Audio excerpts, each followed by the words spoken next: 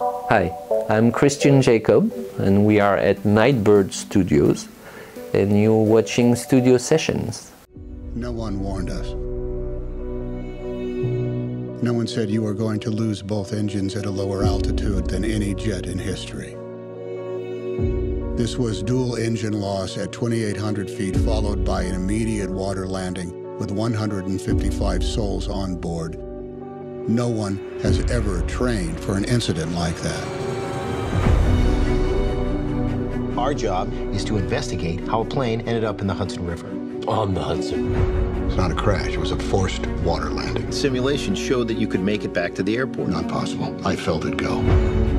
My aircraft. Your aircraft. I want you to know I did the best I could. Of course you did. You saved everyone. People call you a hero. I don't feel like a hero. I was 4 years old, really, when I showed some interest in the piano we had, you know, the little upright piano we had, and so I was kind of playing, and suddenly my mother recognized the melody that I was trying, from the radio, that I was trying to reproduce. So that was there. I had my first lesson very soon after, and I basically worked very hard since that day. The band, so the Tierney Sutton band has started about 23 years ago, and we had, you know, before that, Trey Henry and the bass player and Ray Brinker, the drummer, and I played together in the Maynard Ferguson big band in the early 90s, and so we knew each other. And Tierney Sutton came back from Boston, where she was, so about in the early 2000s, and then we met all together about that time. Actually, you know, it was before 2000, obviously, at 23, you know, my math is like, but I know it was over 20 years ago. It was about 23 years ago.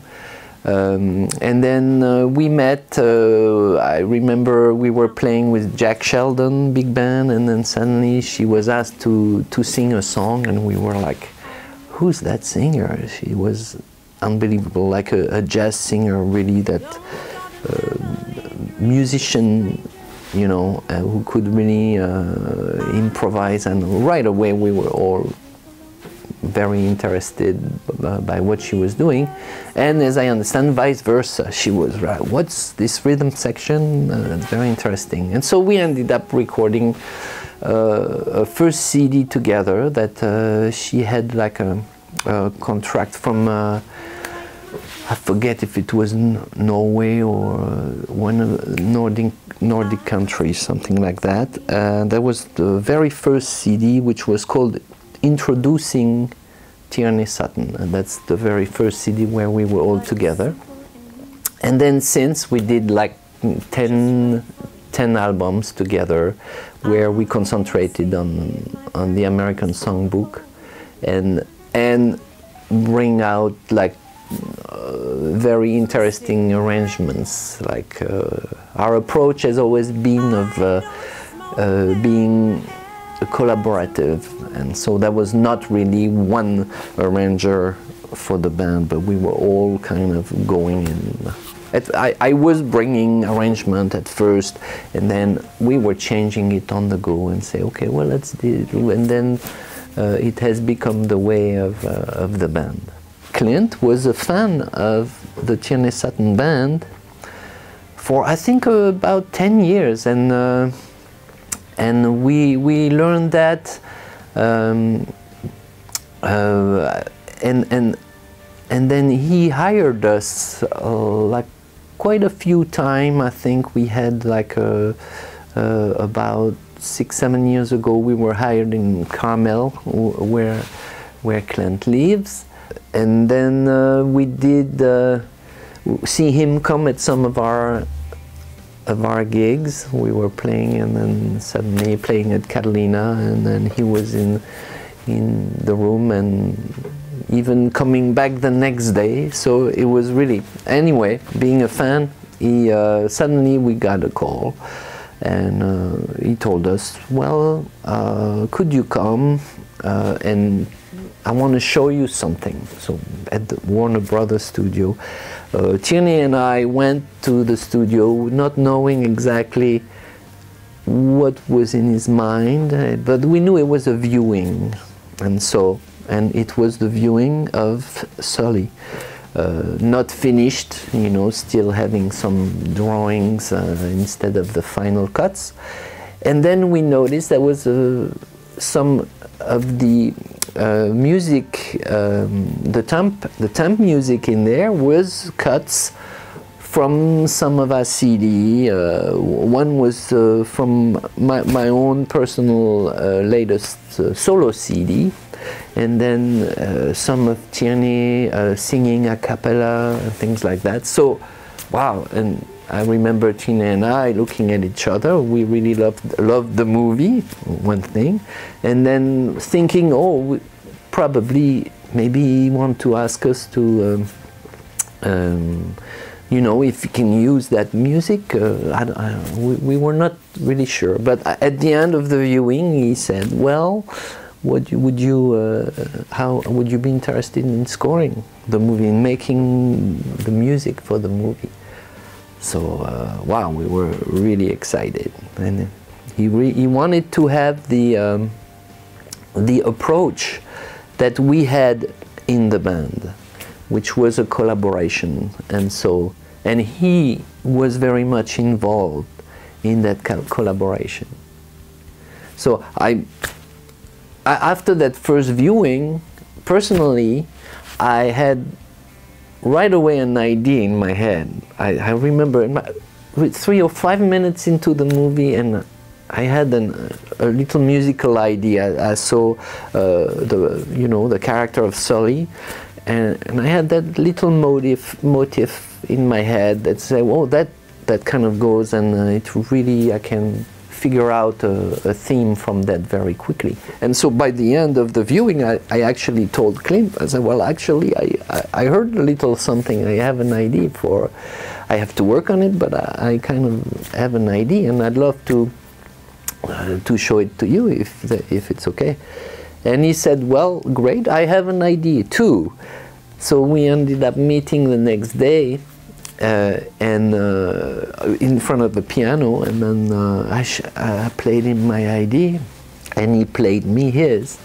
So it was a theme, a great theme, and so we ended up. On mine, he said, "Well, I'm glad we're on the same page."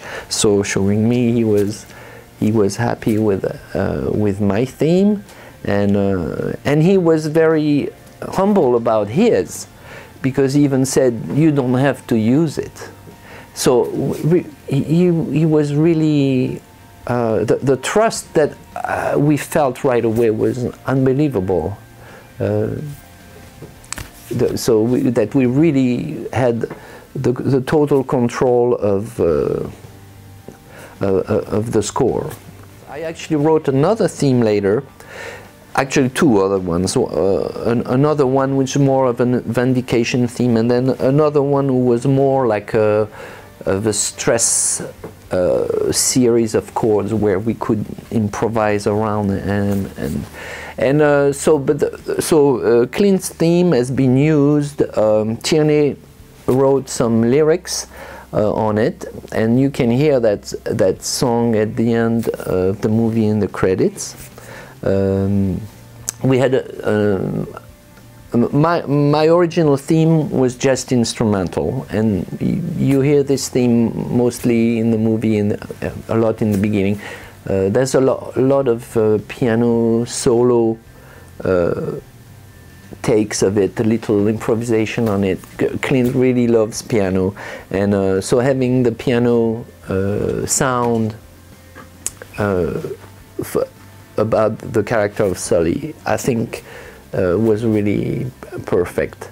And so, well, yeah, there's a lot of other the Vindication kind of got a little cut as well as the stress. So I mean, music, the score has not you know, about a total of 23-25 minutes of underscoring, which is not too much, but I hear it's more than usual. On Clint's movie usually has very little underscore. So what was interesting is so the Tierney Sutton Band, we were just working on a new CD, our new CD, which is on the music of Sting. So which was like a departure from us, from the American Songbook. We were, you know, after so many CDs, so we pushed it. The bass player, Trey Henry, really produced it, and so he, in this case, really brought a lot of ideas for that new CD. We kind of worked all together as we usually do, but in this case, most of the credit goes to him. And that CD, we ended up, was about to come out, you know, about the same time. So of course we said, oh, let's bring it out the same day as Sully comes out. So it came out last September 9, and then now there's the soundtrack CD coming out in a couple of weeks, where you'll find all the music of Sully, like even the ones that has been cut on the floor, you know, all the different cues that we had.